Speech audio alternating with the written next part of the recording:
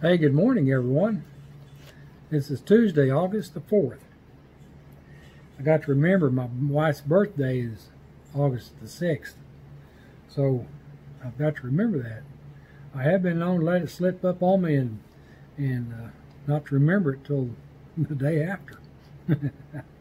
That's a bad deal to do that. But anyway, we've had an eventful day yesterday. Yesterday evening was August got stung by a red wasp, and she's learning what wasps will do. It's the second time she got stung, and she's getting pretty mindful of watching where they're at. He was down at the chicken house messing around with the hens and got the nest stirred up and got stung. So it leaves a pretty good whelp. I remember as a kid coming out of we was told not to go into the hayloft. They had this big spike. I don't know, it was probably a 4-foot spike that they would drop down on a wagon full of loose hay.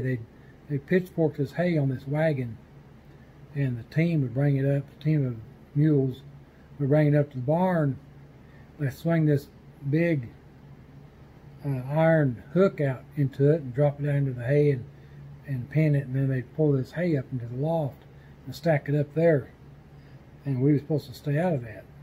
But of course, kids, you know, we'd thinking we'd get by with stuff, we'd climb up in the loft and play and just have a real heyday in that hay. A real good time.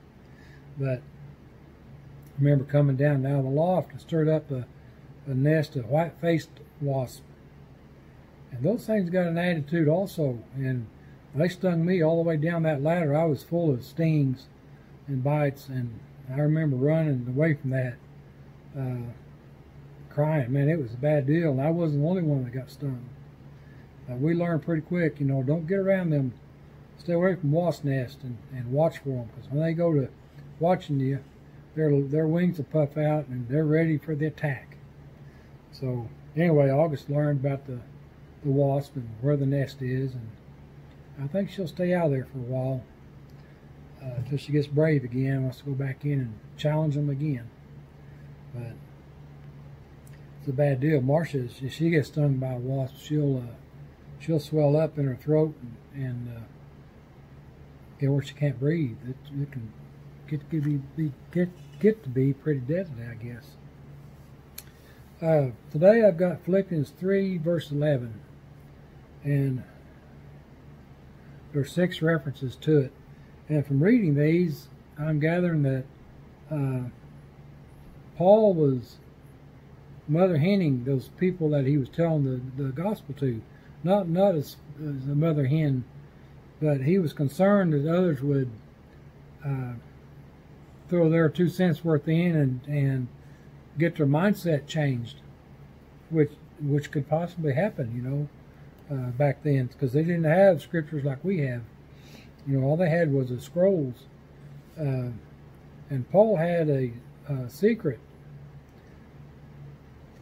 in this evangel that no one else talked about. And you know, even still today, the secret that Paul revealed is not spoke of in the pulpits. They don't even allude to it. They stay away from that.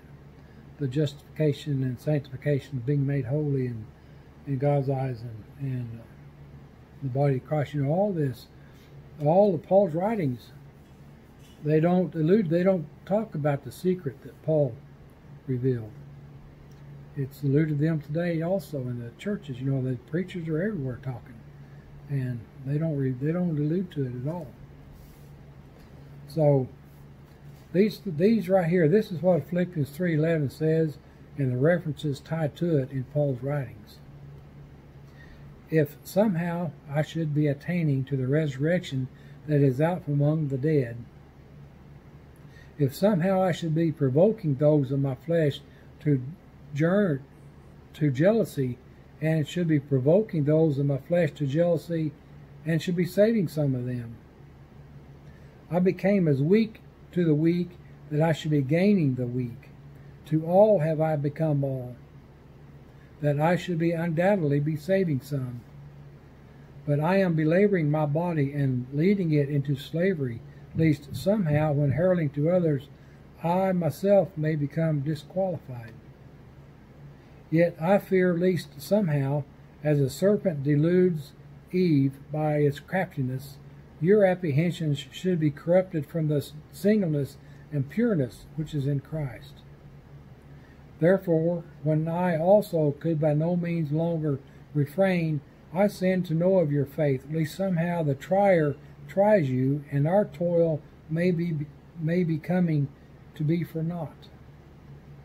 No one should be deleting you by any method, for should not the apostasy be coming first, and the man of lawlessness be unveiled, the son of destruction? And that's the references to that. So, Paul became like those he was around so he could win them. It looks like to save some. I guess it was, he was the last of the apostles, Paul was. And there are scriptures that references that. I don't know what it is off the top of my head. But he references that we are the last of the apostles at that time. So Paul is our apostle for today. And he was doing all he could. He was being persecuted in everything he done.